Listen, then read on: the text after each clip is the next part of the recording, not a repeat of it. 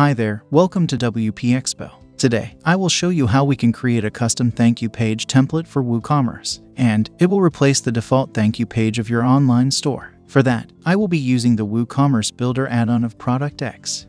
It is the best WooCommerce Builder based on Gutenberg, so that you can dynamically redesign all pages of your WooCommerce store without compromising the loading time.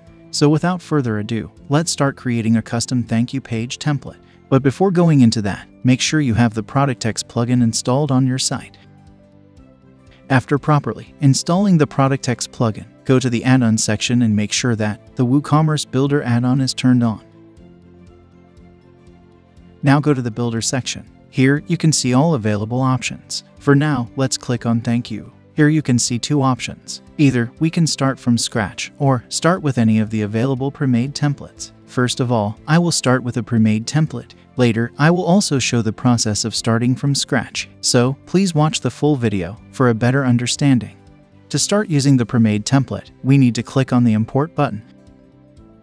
Here you can see that the template is imported to the page. It is displaying dummy information and will be replaced with the actual details when you visit the actual thank you page. Now, as you can see, it's a premade thank you page, so you can publish it as it is, or you can also customize it according to your requirements. But before going into that, you should know that the premade template is built with multiple blocks, so you can customize all of the blocks individually. Now, let's see some of the available customization options. First, let's see the order payment block. Here, you can change the layout between vertical and horizontal. Then you can add custom text for all of the elements of this block. Moreover, you can change the position. In addition to that, you have customization options for the list items, value, separator, and much more. Similarly, you can customize all of the blocks with full control.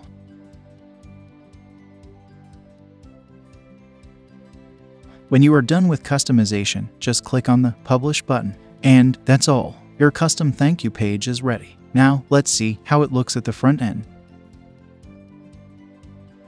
Here, you can see that the new thank you page has been replaced with the default one. Now, what if you want to create a thank you page from scratch? For that, click on the Start from Scratch option instead of importing a template. Now, drag and drop my account block. Customize it as per your need to achieve the desired outlook.